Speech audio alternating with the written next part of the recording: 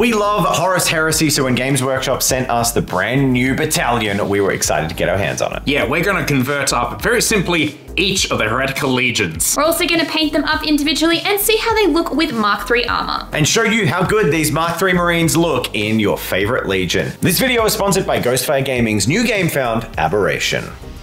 So before we get started doing each of our conversions of the 9 Traitor Legions, we've got to check out what's in this box, have a look at all these brand new sprues, including the delicious Dorito that's inside, and show you what you'll be getting on release day if you buy it.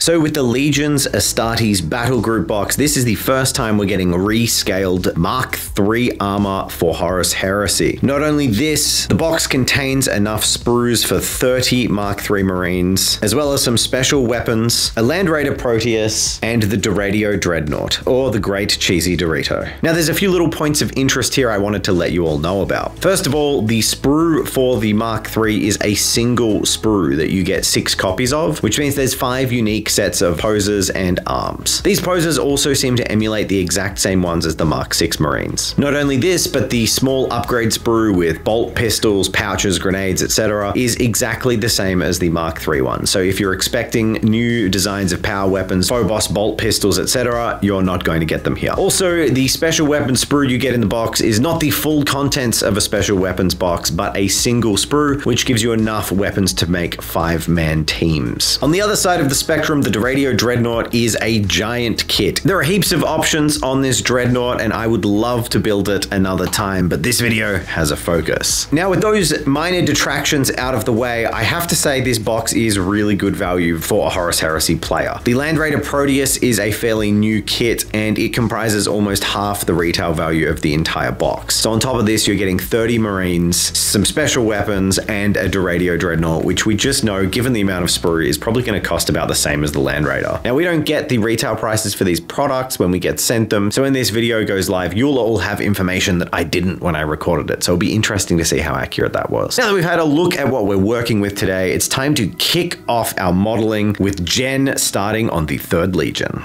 So to kick things off, I'm going to go ahead and start my first army, which is the 3rd Legionnaires Astartes Emperor's Children. Now, I actually have an interest in Emperor's Children, and I think that they're a pretty cool force to be reckoned with. Emperor's Children are pretty much known as the most prideful among their other brothers. With Fulgrim leading the way, the Emperor's Children were known to be strong, civilized, with a firm purpose of loyalty to the core, which is what makes them really interesting in their story as to how they fell to chaos, as their quest for perfection really changed their perspective on the Emperor of mankind. When it comes to the Mark III armor, I'm not super in love with this for Emperor's Children. In some of the previous iterations, they had some of the studs on the shoulder pads and their legs, which are missing in this version. The other marks of armor also tend to have a bit more filigree and some more gold accents to them, which I feel like this one is missing. So for this little kit bash, I decided to change up some of the weapon options, creating a despoiler by giving him a chainsword and a bolt pistol. The chainsword that I was able to find had the bird style Aquila at the top of it, which I thought worked really well. I also found this little loincloth as well, which I had seen in previous iterations of Emperor's Children, and it fitted really nicely into his belt, so I popped this on as well. It took me a while to find a pose for the arms I was happy with, but in the end, I gave him more of a relaxed and standoffish pose. So with him all kit bashed up and looking pretty spiffy, I went ahead and started painting him. Starting off with a black primer and then moving to a purple undercoat. I then went ahead and picked out the accents in a dirty gold color and gave him green eyes to finish him off. And my guys back at home are based in Martian Iron Earth, so I wanted to do the same thing here, creating that nice red dusty environment. And with that, he's pretty much done. So we're going to move on to the next one. It's my turn to make a model, and I'm really excited because my first one up is Iron Warriors, the 4th Legion, one of my favorites. Iron Warriors are typified by their brutal advances across battlefields with infantry supported by huge amounts of artillery fire and heavy tanks. They are the masters of siege warfare, and Mark III iron armor is super suitable for them. So when I thought about what unit options in the Heresy would be suitable for iron armor for the Iron Warriors, I had a complete open book. Iron armor is favored for its upfront protection, and siege warfare is what Iron Warriors specialized in, so they used it extensively throughout their entire legion. position. However, to hammer in that implacable advance and the sense of desperation from defenders, I thought it would be cool to make a Legion support squad warrior with a rotor cannon. Now, in terms of conversions, with Iron Warriors, they favor extreme simplicity, with most of their iconic elements actually just being Mark III Iron Armor itself. When you think Mark III armor, you think Iron Warriors, so I don't need to do anything to this. Now, hopefully I've got a really good paint recipe that you can all paint super quickly. This one took me a total of about an hour and a half, and that includes working out how to do it and painting a single model. Batch painting will go way quicker. The way I did it was I sprayed the model in a single color and then lead belcher over the top. That's the important bit. Any areas that would become gold trim, I mixed Dark Oath Flesh and Goros Dunes together and then painted carefully all those trim sections. Once the silver is sprayed, I dry brush a bright silver on all of the highest highlight areas to add some differentiation. Areas that would be deeper metallics, I used just Gore Grunter fur over that silver. All of the areas that will be remaining silver, I put a Nuln Oil gloss wash in. By using a gloss wash, this model will have a really oily, mechanical, and industrial feel, and will also maintain the sheen that metallic armor should have. With all these areas picked out, it's time to do the stripes, and the easiest way to do that is with some masking tape. Simply measure out an even size strip, and then you can lay this across the model. By using these guides, you'll ensure that all of your stripes are the same width. As a fairly experienced painter, I don't literally need to mask the shoulders off, but if you need to, that will probably help out. For me, I just use it as a size guide. Black areas such as the gun and the shoulder pads and the knee, which will have hazard stripes on them, are all painted just using Viejo matte black. I use 3 Viejo paints, starting with Beastie Brown, moving through bronze flesh tone, and then gold yellow stippled on the highlights on the top. This keeps it looking nice and rough and Iron Warriors-y. To finish off the model with a last layer of grit, I used Agrax Earthshade gloss and ran it down as if rain marks on various areas on the model, such as the top of the shoulder pads, recessing it into the bottom of the shoulder pads and running it down the chest plate. And for the blacks, I just put a simple grey highlight on them. For the basing, I used Gamer's Grass tufts as well as a laser cut plant and then Martian Iron Earth on the whole thing. Overall, this is a super quick paint scheme and one that honestly I think looks awesome, and I hope you can all use it to make really quick Iron Warriors armies that are impressive on the table. Oh, and it has eyes. The eyes are like orange. Now, if you'd like here, you can freehand on some squad markings or use the Iron Warriors transfer sheet to put some transfers on, but as I'm not an Iron Warriors player, we don't have them on hand and they don't come in the box. You could use 40k transfers from Chaos Space Marines. They are mildly different, but they're an option as well. With that done, it's back to Jen. And next up, we have the 8th Legion Astartes, the Night Lords. And Night Lords are definitely a faction that already had a bit of heresy to begin with. They're pretty much known for their malicious behavior and bring untold horrors to the Imperium. Night Lords draw a lot of inspiration from vampires and that sort of gothic, horrific look. I'm really excited to try and kit bash today. So Night Lords are a faction that I've heard of a little bit, but I don't feel like they get a ton of love. However, I do feel like I can incorporate some really cool theming into this guy to make him look like a true Night Lord. There are a couple of things we found laying around that could work really well, including this shield that has this little vampire head on it, and these frills that I believe are from a monster in Age of Sigmar as well. Once he was looking pretty good, the only last thing I wanted to add was a chain with a couple of skulls on it just to give him that horrific vampire look. So I knew that this Marine would have a shield in one hand and a bolter in the other, making him an awesome breacher. Once he was all dried, I went ahead and did the same method I'd done previously, priming him in a black and then a base coat of a dark blue, making sure to work in those red accent colors and metallics as well. Once I was happy with how he was looking, I also went ahead to add a little bit of weathering, some chipping and some fading, as well as that final touch of gothic blood. Moving on to basing, I wanted to kind of keep it dull and like a graveyard sort of look, so I went ahead and added some dead plants as well as some dead grass. And with that, my Night Lord is all done. Now, my first legionary is going to be from the 12th Legion, the World Eaters, and their infamous trait is being absolutely animalistic. They have the butcher's nails surgically implanted into all their Marines in honor and camaraderie with their Primarch, who had it done as a gladiator on the world he was brought up on. And as a result, all their Marines in battle lose all sensible thought and cognitive thought as they just lose themselves to a complete and utter bloodlust. So as such, I think a despoiler would be the perfect place to start. So first things first, I'm going to build the body, and then I'll finagle the bolter arms into some manner that befits someone who's very angry and running around with a chainsword. After that, I'll add the bolt pistol to the other hand, and then add a couple of extra additions, some chains and skulls. I'll pay nice homage to his newfound deity. Now, World Eaters are mostly white, so I think that's the most important part to get down straight right away. So I'm going to paint this guy grey and then go in with Zenithal of white aerosol, pretty much as if I was setting up to do a slap chop top method. Then I mixed up a really nice strong dark blue contrast mix, put those onto the various areas, mostly the shoulder pads and the backpack, but I decided to do the chainsword as well. Then a really strong dark brown wash onto all the metal areas. This will allow me to go in and just highlight those metal areas with a metallic color. Super simple, super vibrant, looks great. But what will really bring World Eaters to life is the extra effects, namely blood. I want blood special effects on his chainsword and then some dripping down out of his grill, as if to suggest that he's fully lost himself to the pain of the nail. Then I'm going to apply some basing mixture, wait for that to dry, and then go in with a red pigment, as this will help tie everything to the base. There, simple.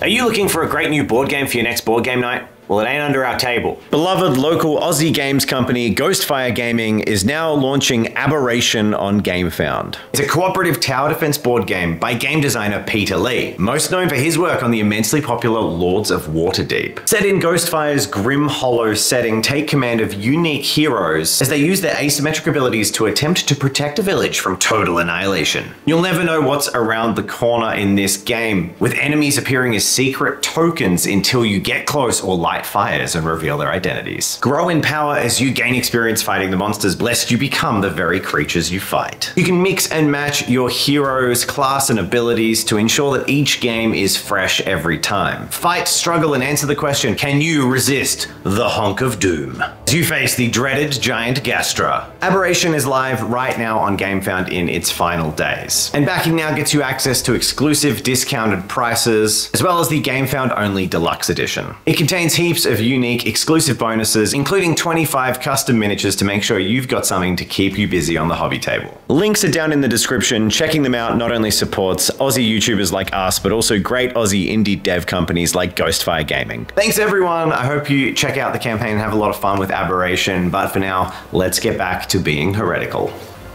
And just when you thought you got rid of me, I'm back to do the 14th Legion, the Death Guard, who are renowned for their utter resilience and their method of war, which is to slowly approach the enemy and grind them into dust. I've actually been enjoying Death Guard more and more as I read them in the Horus Heresy, as their personality traits seem to linger between very dark and brooding to very dark humor, as they quite enjoy and are quite positive about the whole death and decay and god of disease that's sort of their new patron. Not to mention that they find the little Nurglings actually adorable, which is super weird and I love it. Now, Mark III armor is an absolute match in heaven for Death Guard for how they just walk forwards, take all the hits, and deliver it in return. Now, as for what squad this legionary will belong to, I'm going to choose one of the support squads and give him a flamer, which can be upgraded to a legion-specific flamer, which belches all sorts of terrible biohazards and chemicals. So I'll choose my body and take out one of the flamers from the support sprue, which is really cool that you get so many weapon options in this kit.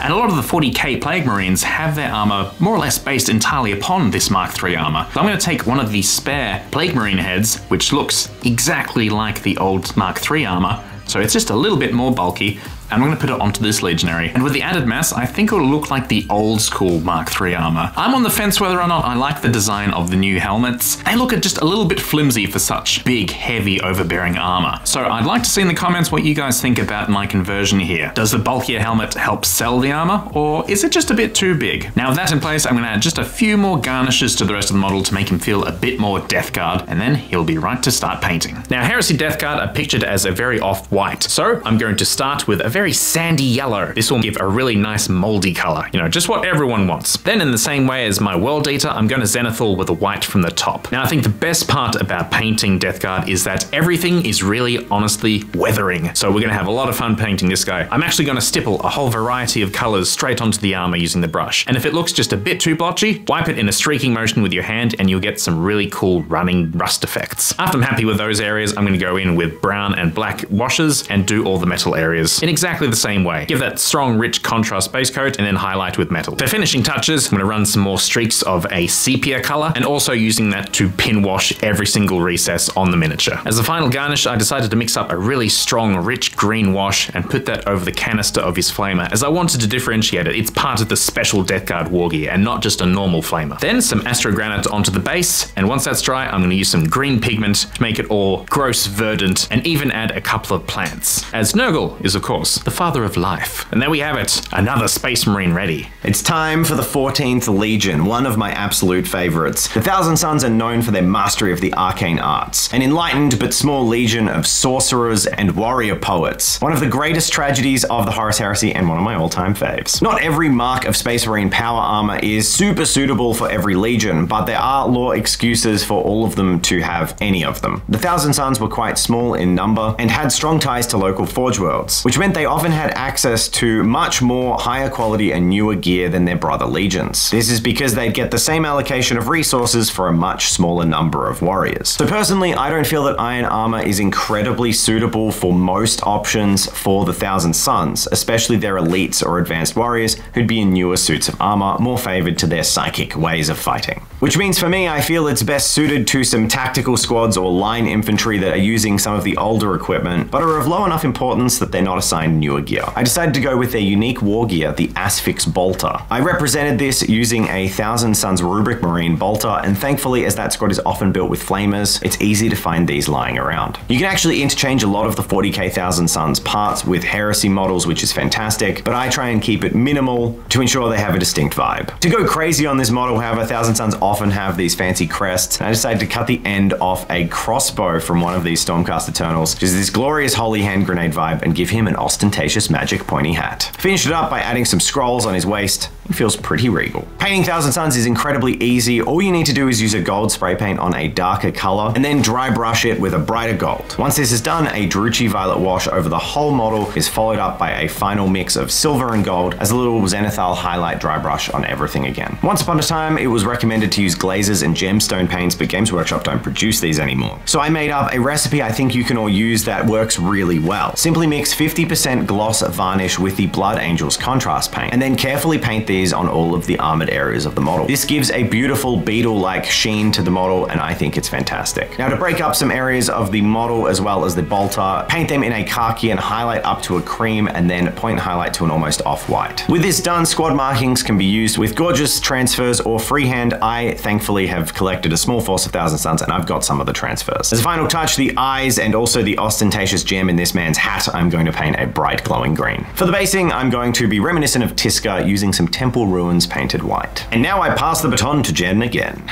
And for my final paint job and conversion for the day, I'm doing the 16th Legion Astartes Sons of Horus. So as you can probably guess, the Sons of Horus were Marines that were super loyal to Horus. Throughout the Horus Heresy, the Sons of Horus are pretty much at the forefront of a lot of battles. They were also there at the very end of the Horus Heresy. So Mark III armor for the Sons of Horus is actually pretty fitting. There's definitely some small bits I want to try and incorporate, but overall, I think that the armor works really well. Some of these things include a brand new head. I want to have one with a plume on top to make him look more like a son of Horus. Also want to go ahead and try and find a shoulder pad with a few spiky bits on him to make him look just a little bit more grunty. And I'm pretty happy with how this kit bash came together, but I definitely want to add some extra bits when it comes to painting. So I went ahead and primed him in black and then gave him a base color of a tealy green. I went ahead and added in some metallics and began adding in that extra detail. Sons of Horus are usually depicted with a ton of blood on them, so I definitely wanted to incorporate that in this model. Also added some weathering effects to really make it look like this Legionnaire had been in a ton of battles. And when it came to basing this particular model, I wanted to create a bit of terror itself, keeping it pretty standard in terms of basing techniques, but wanted to make it a little bit duller, like the earth was slowly decaying and losing a bit of its color. And with that, my Sons of Horus is all done, and we're moving on to the next one.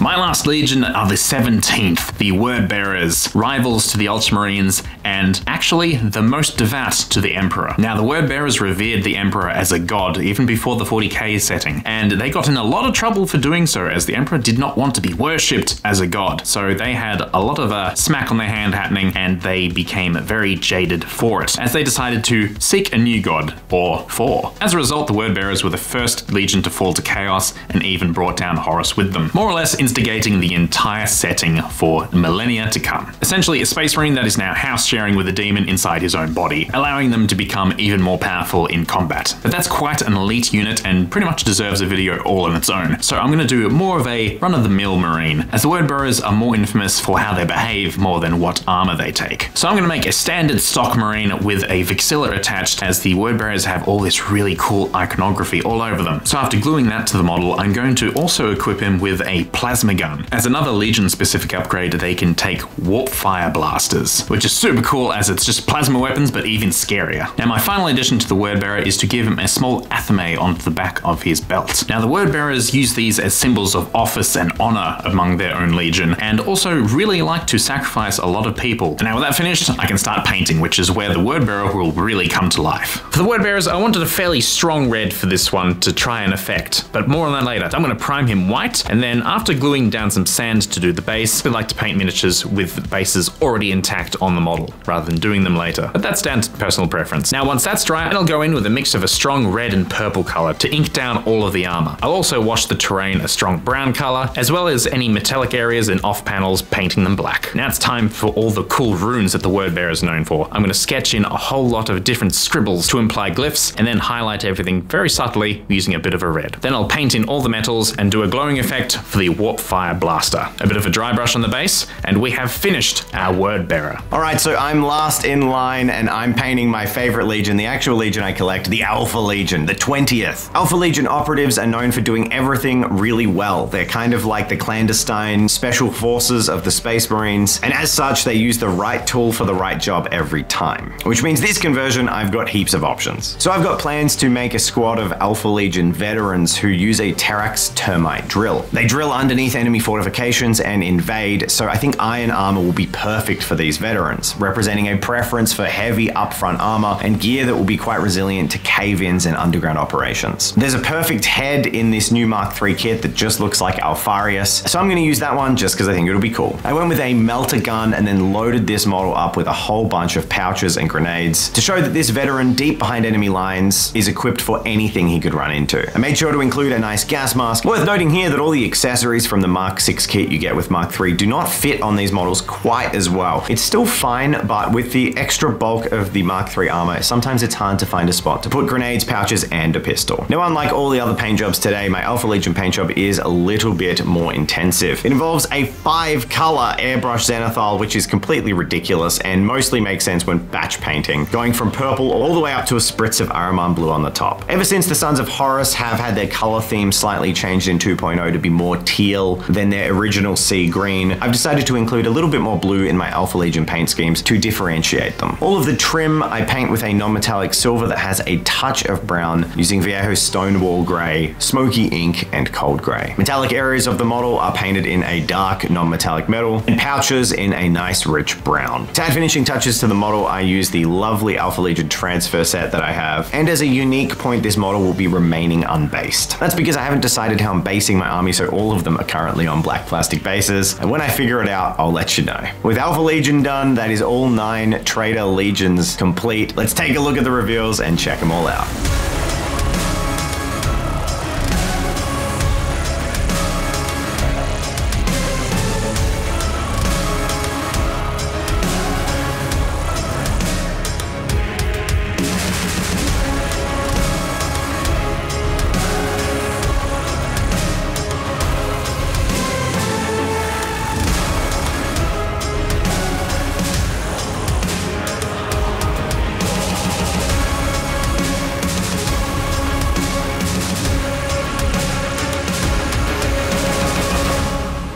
And thank you to all of our wonderful patrons who allow us to create the content that we do by supporting the channel. It wouldn't be possible for us to make the content we do, 2 videos a week, if it wasn't for your support, so we really appreciate it. Links are in the description if you like what we do and you want to see us keep doing it. It was super fun being hands-on with the brand new Mark III Marines, and while there are things I love about the old designs, it's definitely cool to have these in scale with the rest of my Alpha Legion. Yeah, it's really interesting to look at the new designs and sort of talk about what we like and maybe don't like about it. We'd love to hear your own thoughts in the comments. So don't forget to give this video a thumbs up and make sure you subscribe as well. And a huge thanks to Ghostfire Gaming for sponsoring this video and letting us play with Heresy Marines. I'm looking sus because Alpha Legion. He would.